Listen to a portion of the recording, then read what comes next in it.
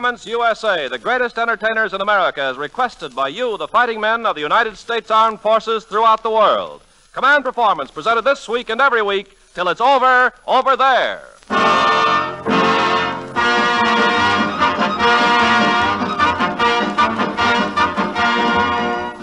Okay there, mister. Here comes that big show of yours, answering those letters to Command Performance, care of Special Service Division, Los Angeles, USA. So all of you in the AEF, come on home for a half hour with your favorite stars. And all of you in the United Nations, come along as the fighting guests of Johnny Doughboy and Company. There's the curtain going up on our worldwide stage of Command Performance, and walking out for the downbeat, here comes the gal who's walked into the hearts of the whole AEF, that ever-loving Dinah Shore.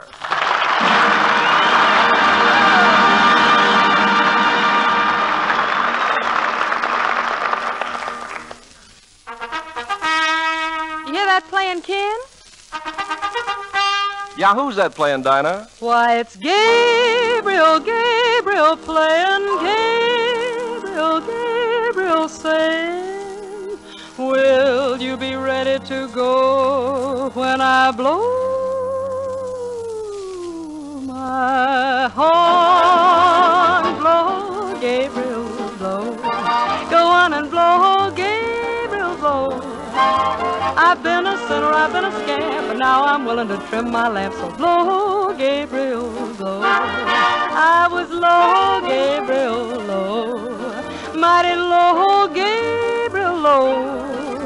But now since I have seen the light, I'm good by day and I'm good by night. So blow, Gabriel, blow. Once I was headed below.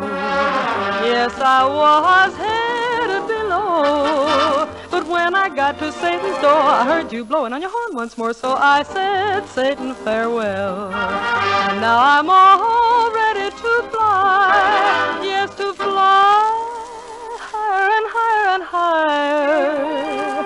'Cause I've gone through the brimstone and I've been to the fire. And I've purged my soul and my heart too. So climb up the mountaintop and start to blow, Gabriel, blow. Go on and blow, Gabriel, blow. I want to join your happy band and play all day in the promised land. So blow, Gabriel. Da-da-da-da-da-da-da. Gabriel, blow.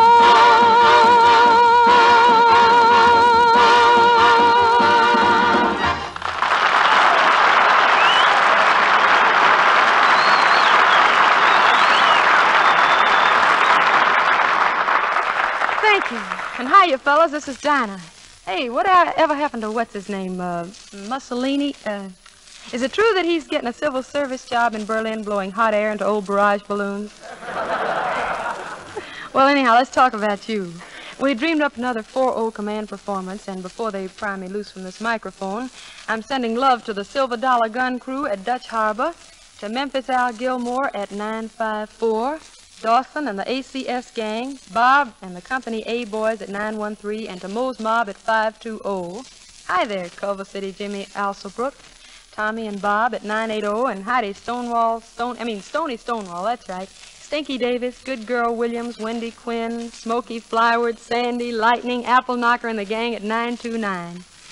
Our best to Box 35 at Navy 128.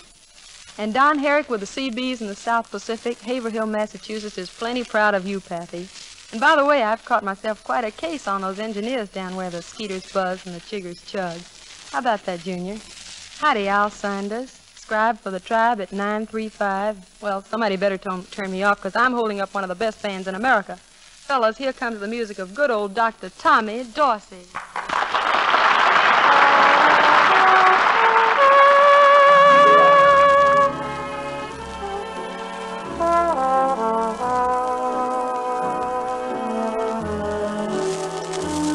Shucks, fellas. This is awful. All of Tommy's great band is here, but all of a sudden they hand me a telegram from Tommy that says, Dinah, this is a last-minute thing, and I sure hate to do it. My boys will be there tonight playing for the AEF, but I'll have to catch the show from a hospital cot. But don't worry, the gang will be in there beating it out. Oh, fellas, let's give old Tommy a hand.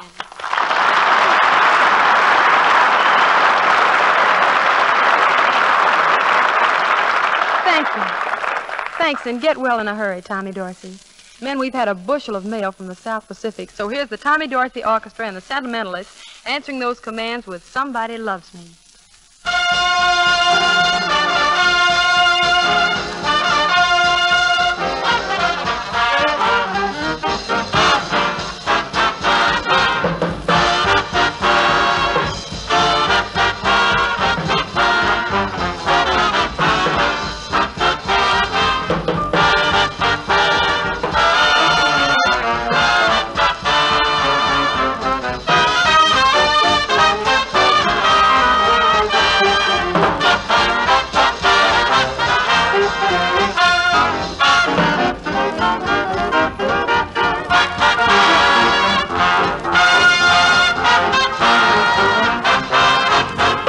Somebody loves me. I wonder who it can be. Somebody loves me. I wonder who, and I'm worried who she can be. Worries me. To every gal who passes by, I shout, hey, babe, maybe you were meant to be my loving babe. Baby, somebody loves me. I wonder who. I wonder, baby, maybe it's you.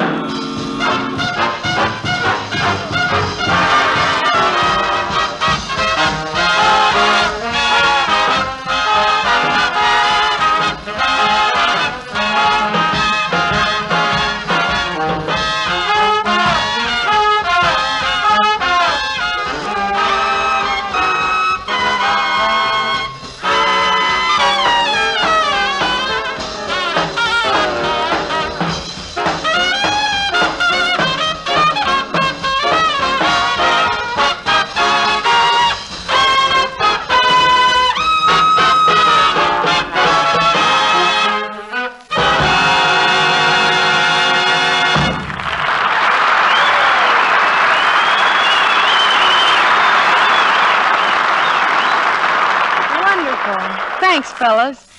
Fellas, Tommy Dorsey's band is going to do another tune and a shake. Meantime, we're buzzing Johnny Santos and the gang at 867, and Kansas Bill Wilmshire and colleagues at 953.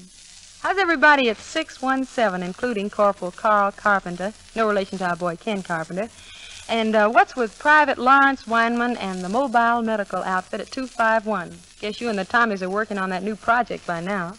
Howdy, Spina, McCormick, Ratcliffe, and McCallion at 29. Regards from Bing and Ann Sheridan to Reuben Kirsch at 634. Second Louis John Buffington in Southwest Alaska. Stay contented there, lad. Newark is waiting for you. Love to Stump, Burrow, Tex, and Tinkers at AP041. Ditto to Deacon Cohen, Harpo Fitzpatrick, Commando Fortune, Pollock, Dutch Jungle, Sweet, and the dirty first section of Battery V at 27. Double ditto to Marconi, Bell, and Edison and the Walkie Squawky crew. And now the good word to all of you outside the USA is, let's get inside Benchley for one of his incomparable bedtime stories. Applause and play on for Robert Benchley.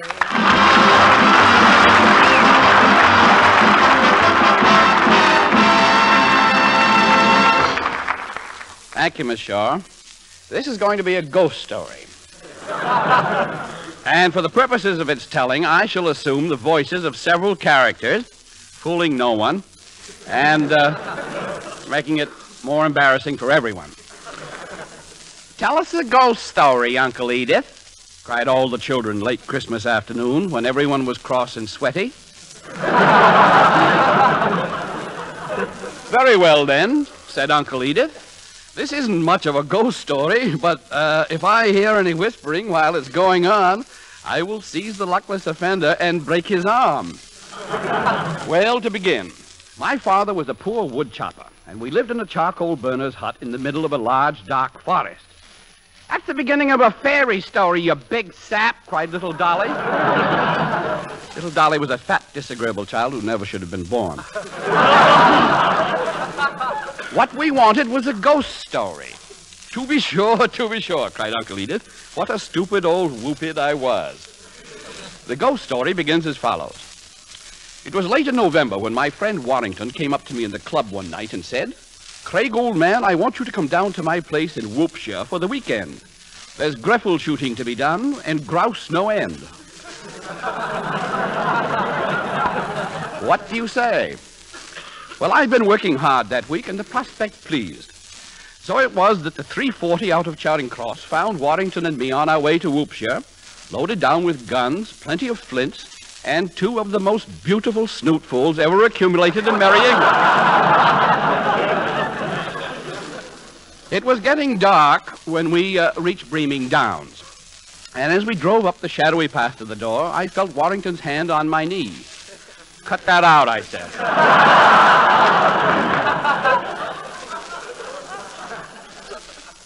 Look, he said, there's a shadow against the pane in the guest room window. Well, what of it, I asked. It was my turn to look astonished. Warrington lowered his voice. Whenever there is a shadow against the window pane as I drive up with a guest, that guest is found dead in bed the next morning, dead from fright, he added significantly. I looked up at the window toward which he was pointing. There, silhouetted against the glass, was the shadow of a gigantic man. I say man, it was more the figure of a large weasel. Except for a fringe of dark red clappers that were suspended from its beak. How do you know they were dark red? Asked little Tom Tit. If it was the only shadow that you saw. You shut your trap, said Uncle Edith. I could hardly control my astonishment at the sight of this thing. It was so astonishing. Well, I said, I'm going up and beard Mr. Ghost in his den. So up the dark winding stairway we went into the resounding corridors of the old 17th century house, pausing only when we came to the door of what was to be my room. I knocked. There was a piercing scream from within as we pushed the door open. But when we entered, we found the room empty, completely empty. Well, I guess it was nothing, said Warrington cheerfully. Perhaps the wind and the trees. But the shadow on the pane, I asked. He pointed to a fancily carved piece of guest soap on the washstand. The light was behind that, he said. And from the outside, it looked like a man. To be sure, I said. But I could see that Warrington was white as a sheet. Is there anything that you need, he asked. Breakfast is at 9, if you're lucky, he added jokingly. I think I have everything, I said. I'll do a little reading before I go to sleep, and perhaps count my laundry.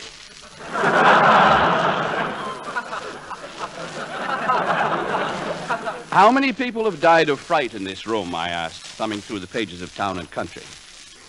7 in all, he said. I wonder if I might have a glass of hot water with my breakfast, I said. It warms your stomach. Doesn't it, though, he agreed. And was gone. I have to go to the bathroom, said little Roger, age 6. Well, go ahead, said Uncle Edith. You know where it is. I don't want to go alone, whined Roger. Go with Roger, Arthur, commanded Uncle Edith. And whatever was the horrible thing in your room, Uncle Edith? Asked all the children in unison when Roger and Arthur had left the room. I can't tell you that, replied Uncle Edith, for I packed my bag and got the 940 back to town. That is the lousiest ghost story I ever heard, said Peterkin. I'm glad you liked it, replied Uncle Edith, giving him a hot foot. So that is my ghost story. Next week, a story for just the boys, shall we?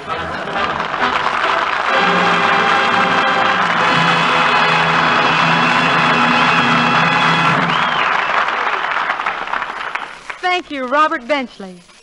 Well, gang, along about this time last year, Command Performance had a session compered, as they say in Britain and Australia, compered by Edward Arnold with Jack Benny and his fiddle, Yasha Heifetz and his fiddle, and a charming girl who made her Metropolitan debut not long before that memorable night. But why am I telling you guys about it? For ever since that evening, you've been knocking on our door, asking for another date with this magnificent voice. So tonight it's our pleasure, along with yours, to say welcome back to Command Performance, Reza Stevens.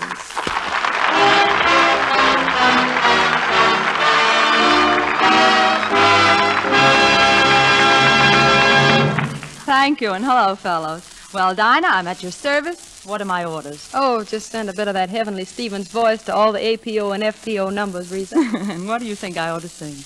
Well, with the Brothers Dorsey little combo on duty, as well as the Command Performance Orchestra, we could back you up on anything from the Rondo Capriccioso to Minnie from Trinidad. I think I'd better steer more of a middle course. Okay, Reza, but before you set sail, I know some GI characters here and there who'd love to hear from you personally. All right, Dinah. And I'll take just a moment to send a greeting to Corporal Russ Irwin and the Engineer Depot at 961, and to Sniffles Dodd down there at Fort Sherman. And I'd especially like to say cheerio and chin up to the sister of Ada Ellis over there in Portsmouth. My dear, every Gold Star mother in America sends you her love and sympathy.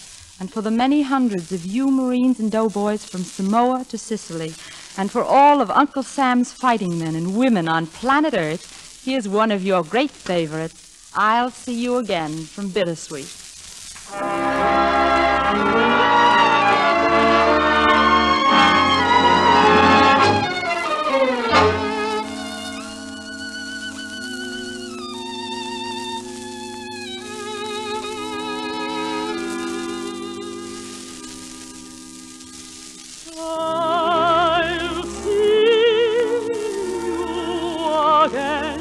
Whenever spring breaks through again, time may lie heavy between, but what I'll need is past forgetting.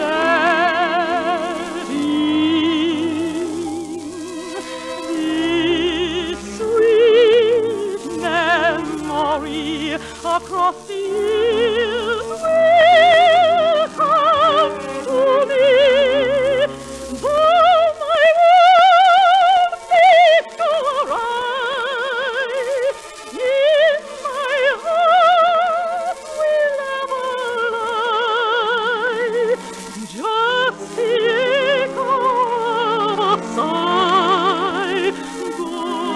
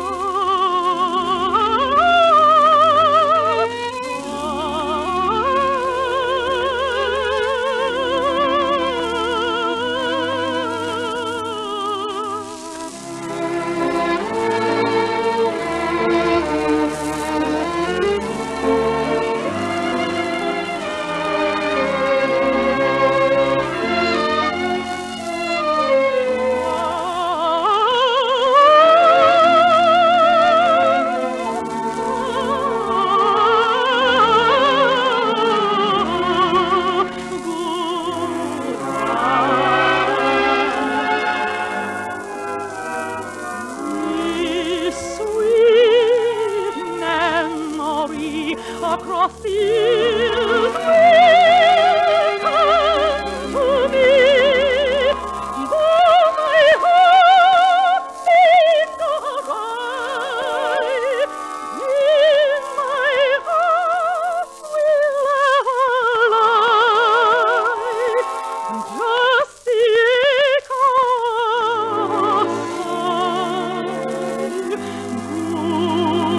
though my heart may go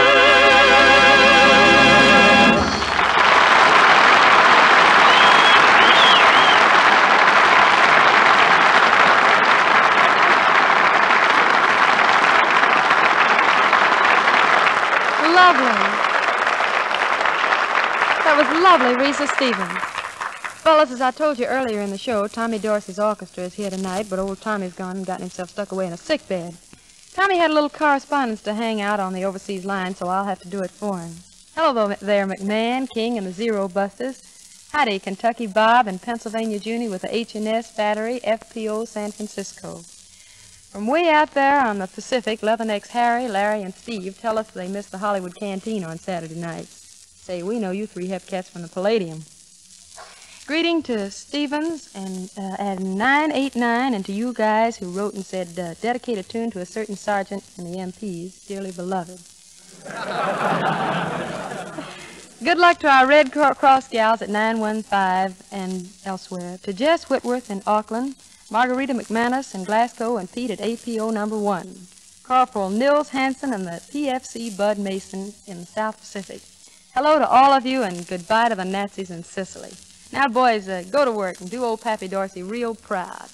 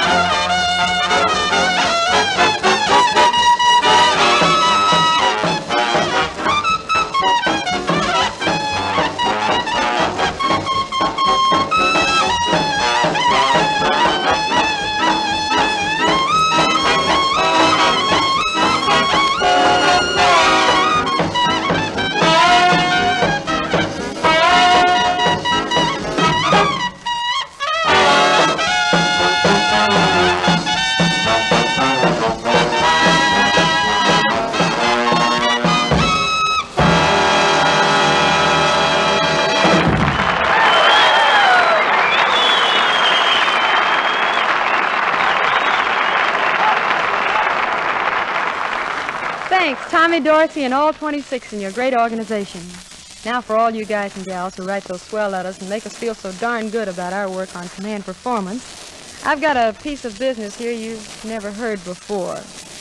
It's a song Frankie Lester and Arthur Schwartz scribbled for a Warner Brothers flicker called Thank Your Lucky Stars. The picture hasn't even been released yet, but we smuggled the tune out, figuring maybe we could sell you a part interest in it. And we thought you'd kind of like to know that you've nothing to worry about so far as us gals back home are concerned, because they're either too young or too old.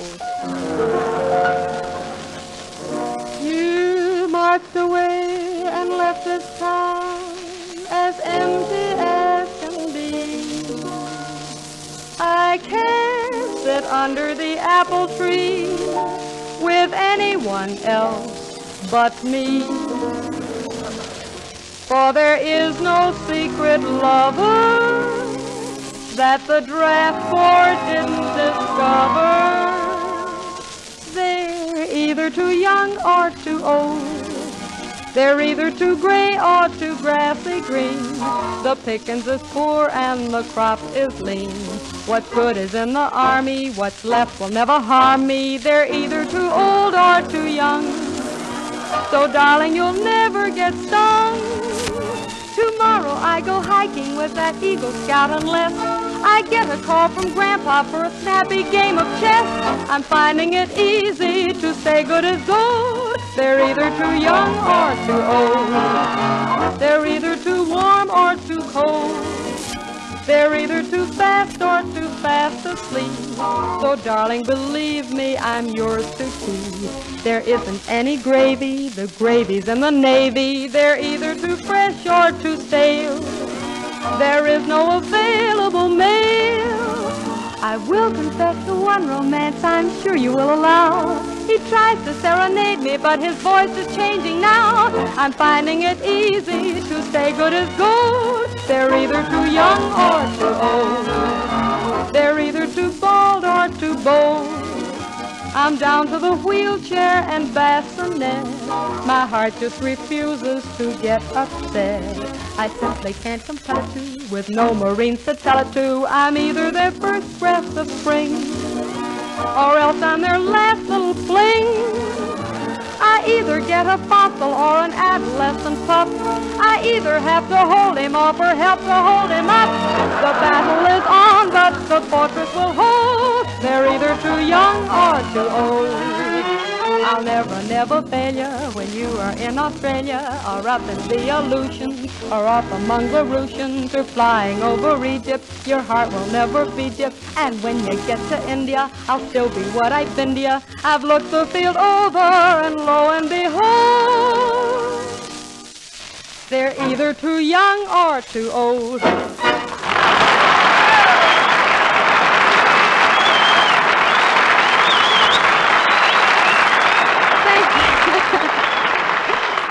Thank you. Well, fellas, here comes that part of command performance we never liked, saying goodnight. You know, a girl can sort of imagine you guys snapping off the radio and maybe just sitting there for a couple of seconds. Then somebody says, well, what are you monkeys sitting there for? Anybody got a match? Who's got the dice? You're in 1,000 different places. Somewhere you go back to digging a gun emplacement, fixing a half-track, or you pull on your boots and make ready for patrol duty. Somewhere else, a few of you roll over in your bunks to catch a few hours of sleep.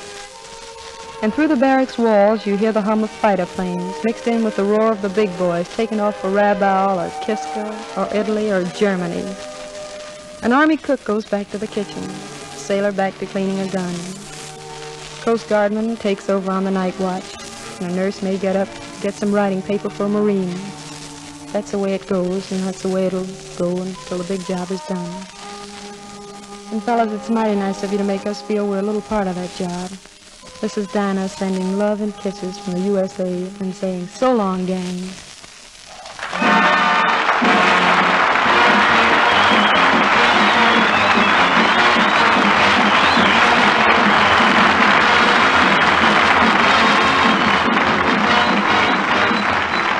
This is Ken Carpenter adding a line that Command Performance is arranged in cooperation with the Hollywood Victory Committee and produced for you men and women of the Armed Forces of the United Nations by the Special Service Division of the War Department of the United States of America.